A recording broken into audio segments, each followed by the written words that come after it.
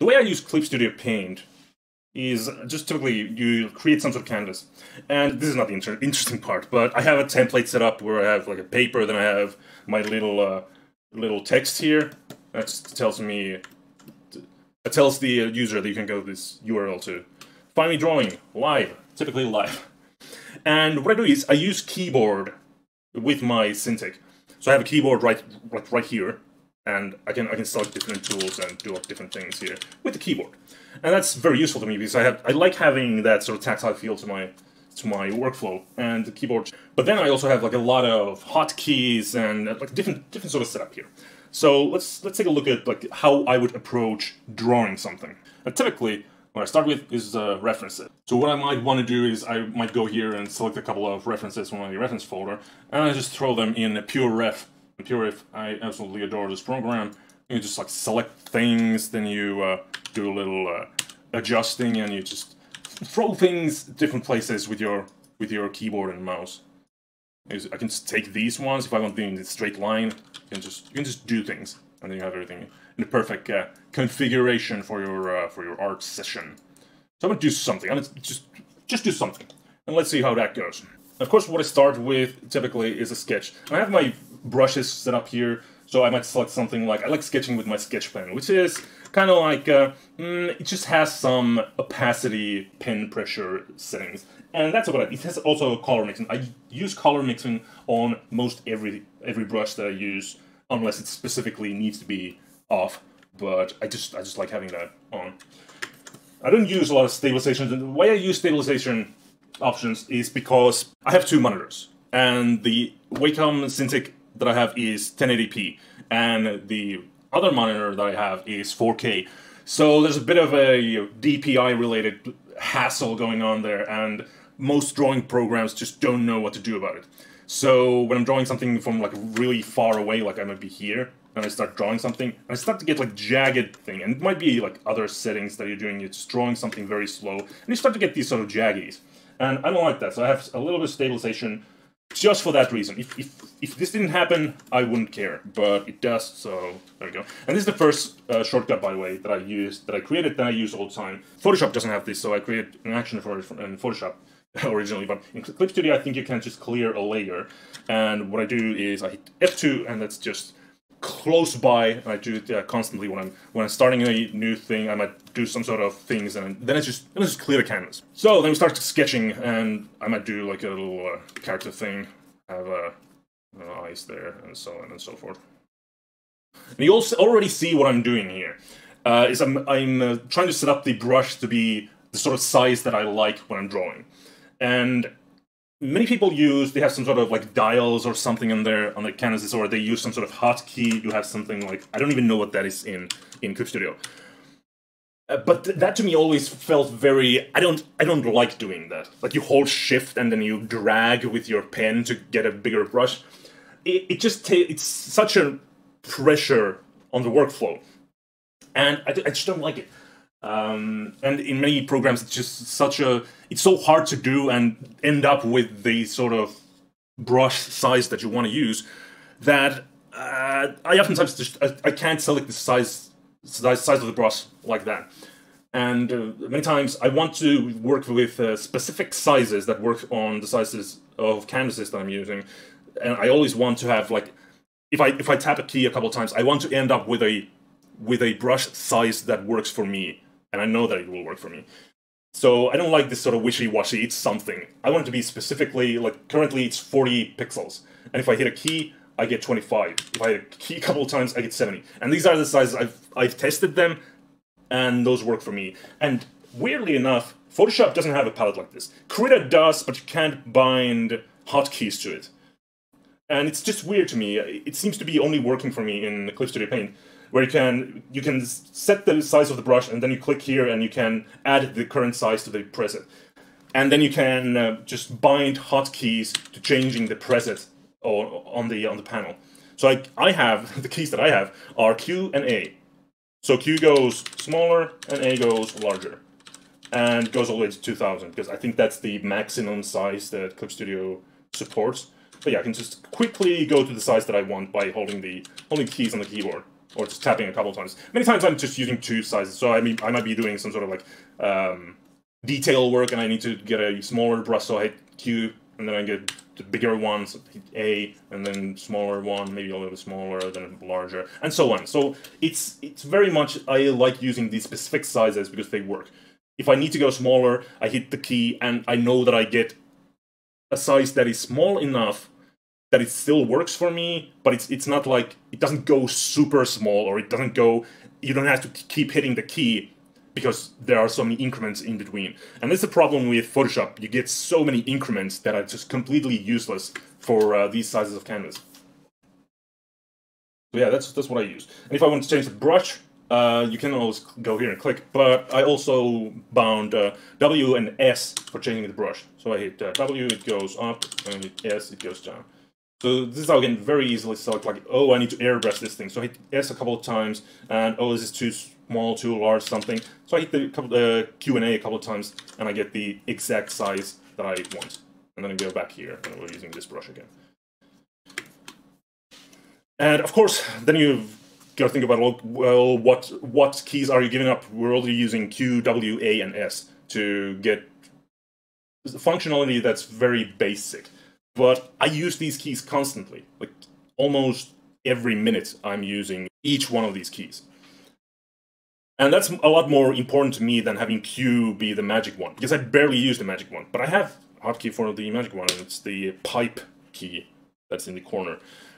And then I have B to get the brush, and Z is actually the lasso tool, because the hotkey for lasso used to be L, which is, I guess, from like the 80s, when Photoshop originally had the lasso tool. I don't know if 1.0 had lasso tool, but like, I don't know, some paint programs had lasso, and it was in L. But you try selecting the lasso tool without looking down on your keyboard. Hitting L, it's just one of those keys that it's somewhere in there, and just hitting something and hoping it hits there. But it just doesn't work for me. So I bound it to Z, and I don't even need to look. I can just select something, and I'm selecting B, and I'm selecting Z, and just doing like these selections is a lot simpler like that.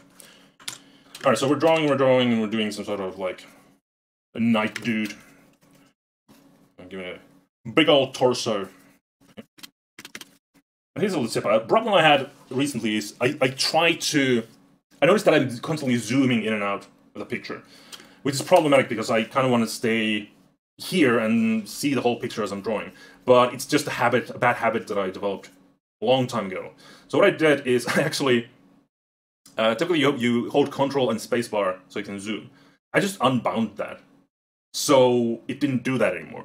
I could hit Control and Spacebar all I want, but it wouldn't zoom. So then I learned to really stick in one place. And if I needed to zoom, I needed to use something like Control Plus or something. And I did that for a couple of months, and I don't zoom in and out unnecessarily anymore. It's just a way to get yourself out of that habit. And you want to have your little tiny hands, Tiny Tim's hands. So, but I want to start drawing on top of this, and I set up a hotkey just for this, and it's Shift F3, which turns the opacity of the layer to 15%, and then creates a new layer, so I can just start drawing, and I don't have to waste time on that every time I want to do some sort of new layer. And plain old F3 just creates a new layer, so if I need a new layer, I F3. If I just want to draw over this thing, and you could color it blue if you wanted to, just add it to your auto action. I think it's something. Lighten, it's probably this one. Change the opacity in your raster lighting. There we go. And then you just bind a hotkey to that one. And this is another one of those weird things that Photoshop doesn't have. You can't change the layer with a hotkey. And you can do it with the mouse, but I find that difficult, and just I don't like clicking things to do some sort of action. So what I do is I hit Alt and A and Alt and Q to move between the layers. And it just makes a lot of sense to me. So we're selecting a smaller brush, and I'm zooming in a little bit. And we start doing more of a proper outline once we have the proportions in the right place. This is my workflow currently. I hope to eventually move out of just making some sort of proportion picture before I move into more of a detailed look on the character. But that's what it is currently. It's what I need. I can't do it without it. That's just my basic workflow. Also, I bound Control B to levels because Control L. Again, L. What the hell? It's like the other zip code. Trying to hit L with your thumb or something. It's just I don't understand it. It doesn't work for me. So most of the things are just right, but L. People got to stop using L as a hotkey. What else? Well, okay, if I want to add guides, I have N for adding guides, so I can move between the guides that I usually use. So linear ruler, curve ruler, figure ruler, and symmetrical ruler. So I can quickly go between these ones, and I might want to add like symmetrical ruler for some things, so I can start drawing with that one. And if it's in the wrong place, H is usually bound to like hand tool. Come on, you have spacebar. You don't need a hotkey for hand tool. If you need to change the hand tool settings, I don't even know where it is, but if you need to change the settings, you just click that icon with your pen, then you change them, and you're good. But I have the H, the H key set for selecting these guides and just moving them around. This makes a lot more sense to me. Yeah, I typically try to reserve the hotkeys for stuff that I use constantly. And if it's something that I might use once a day, twice a day, then I'm okay with just going into the menu, into the toolbar, and clicking that button. I don't need to necessarily have that as a separate hotkey.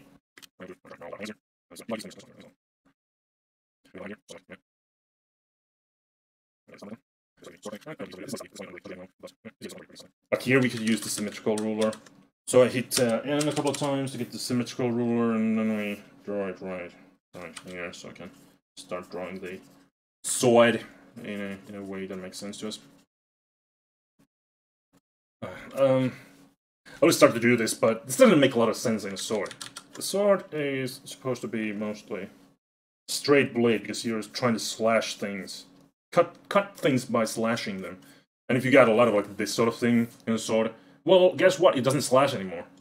So you're essentially making it completely useless, unless it's a magic sword that doesn't actually need to slash anything to make damage. So that's just something you gotta keep in mind, I think.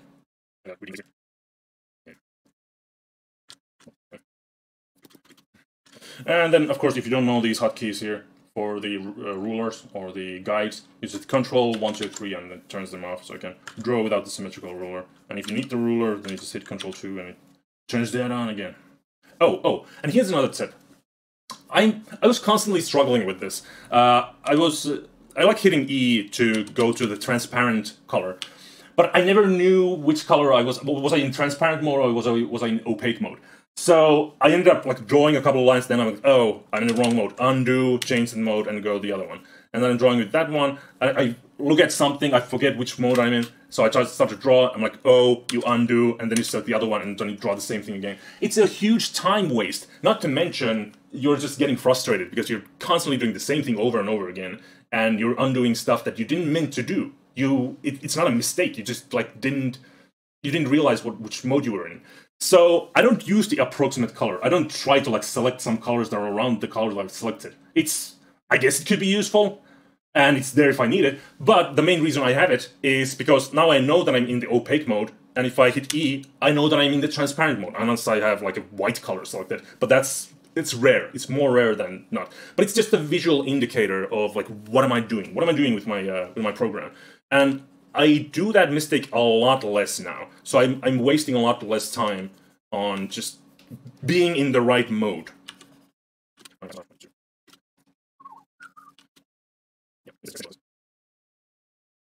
And the reference picture doesn't have legs really, so I'm just doing something here to close the line art, because what we do next is coloring. And what I do with coloring is, well, I would like to like go through this one more time with like real line art, because this is still just guides.